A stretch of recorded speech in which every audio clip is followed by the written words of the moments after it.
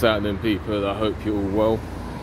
So, Anthony Joshua is going to be fighting Francis Ngannou, and reports suggest that this is going to happen in March, specifically Friday the 8th of March.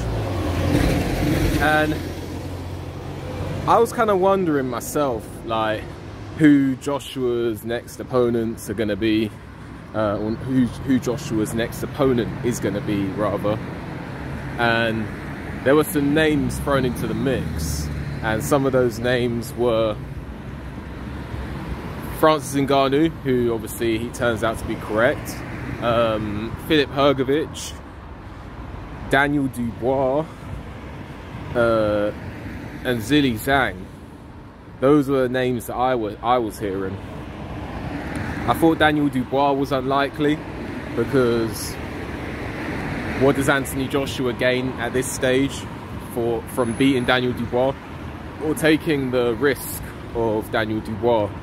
You know, to take that risk, there's got to be a sufficient reward, and I didn't see the sufficient reward with the risk that Daniel Dubois brings. And then you got Filip Hrgović. For me, that made more sense, because I'm hearing that Filip Hrgović, I don't know if he's mandatory or he's going to be made mandatory. I think he actually is mandatory. No, I think he is mandatory, and Mark Demora will stay busy. So Filip Hrgović is mandatory for the IBF, and IBF tends to be very strict. Many suspect that the winner of the Usyk Fury first fight will get stripped, because they've locked themselves into a 2-fight deal, and therefore they can't defend against their mandatory if they're locked into a 2-fight deal. So the winner, who holds the IBF belt, may very well get stripped. Although I'm a bit skeptical of that, because Eddie Hearn, I believe, lodged the IBF in the past to get a extension to allow Joshua to fight Klitschko in a rematch back in the days when it looked like Joshua and Klitschko may rematch, but Klitschko ended up retiring.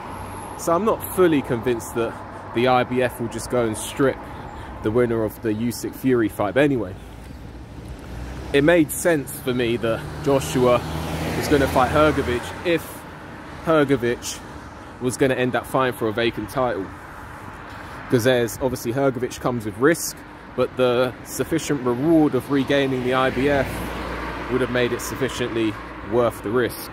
Then you've got Francis Ngannou.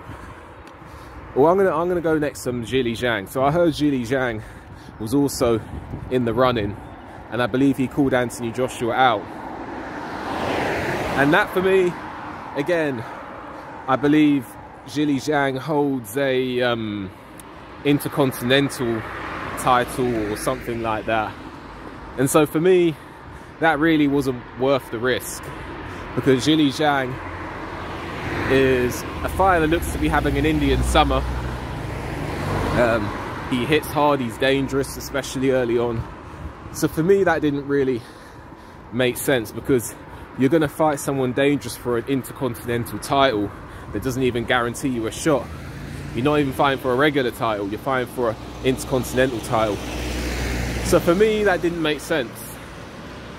But then you got Francis Ngannou, who, from a rankings standpoint, I don't know where I think he actually is in the rankings for the WBC, but from a rankings point of view, it makes no sense whatsoever. But you know, professional boxing is a business, and what makes money makes sense. And financially, does Francis Ngannou make sense? Absolutely. So it goes back to this sort of changing era in professional boxing, or boxing in general, where does it really matter if it's professional boxing these days or if it's misfits boxing?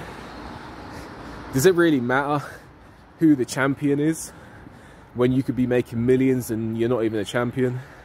You know, these are the new sort of topics and points of discussion and realities of boxing. Are people doing it for legacy? Are people doing it for money? Are people doing it for a bit of both?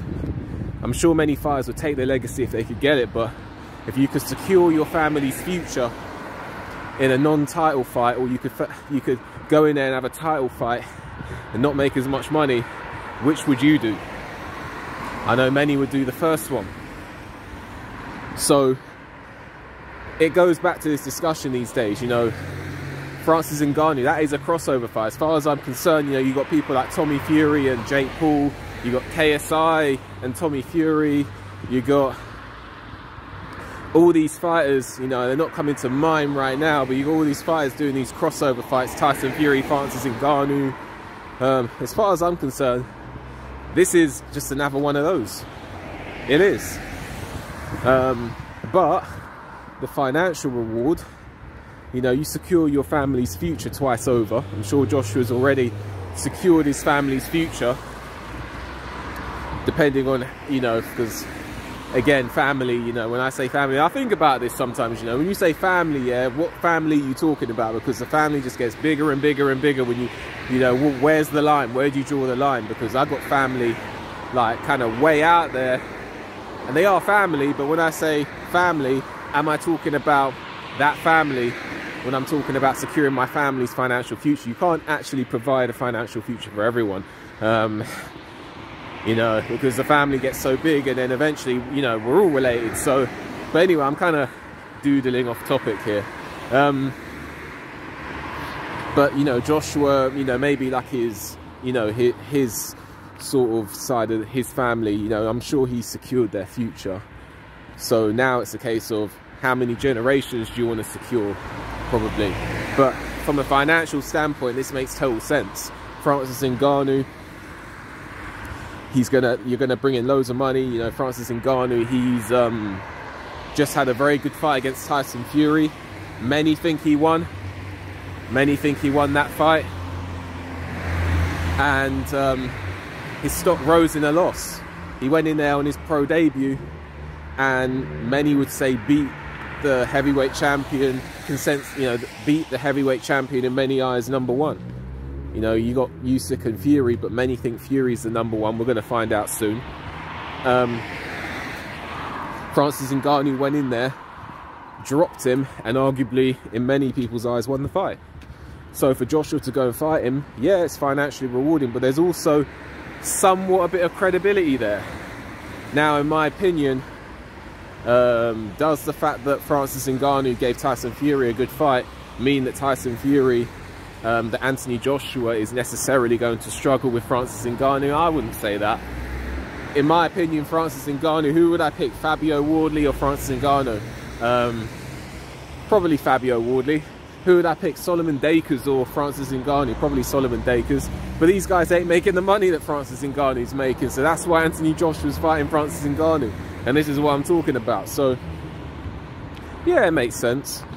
But you would, you know, it's going to be interesting to see, will Joshua pursue another title, or will he just take the money fights? I don't begrudge someone for just taking the money fights. When I was younger, I was like, yeah, go for this legacy. But, you know, rest in peace Muhammad Ali. When you're in a wheelchair, or you can't walk properly, or you got problems, yeah, people might talk about you for 30 seconds, oh, it's a shame, and then they're just going to get on with their lives. But, so was it really worth chasing that legacy?